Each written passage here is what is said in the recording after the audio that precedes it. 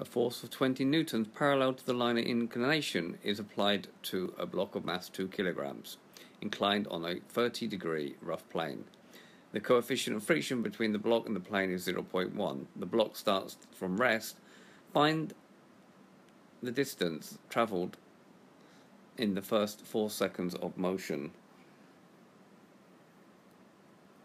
So if we set up an IJ axis, so this will be the I axis, this will be the J axis.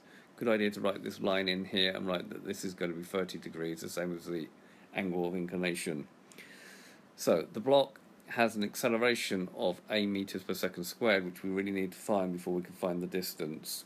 So using friction, F is equal to 0.1 times R, using this idea that F is equal to mu times R, resultant. And then resolving in the I direction, so resolving in this direction, we're going to have 20 in this direction, and then we're going to have 2g sine 30 degrees, minus it, because it's in that direction, minus F is going to be equal to the mass, which is 2 kilograms, times the acceleration we're trying to find. Substituting in this into it, we can have writing F as 0.1 times R is equal to 2A.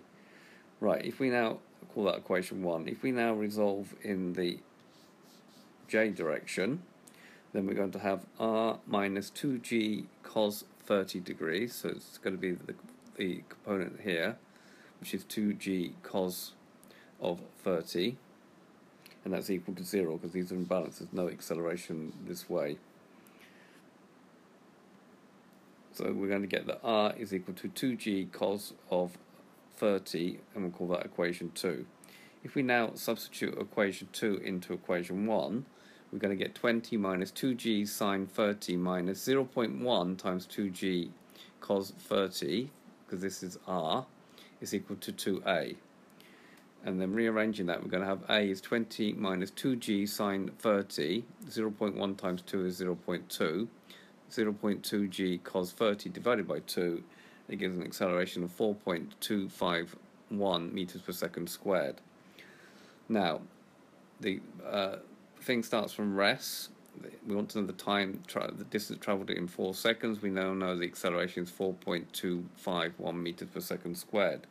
So using S is equal to ut plus a half at squared, then we're going to have S is equal to 0 times 4 plus a half times 4.251 times 4 squared. Don't round off prematurely, otherwise you'll get to make a mistake.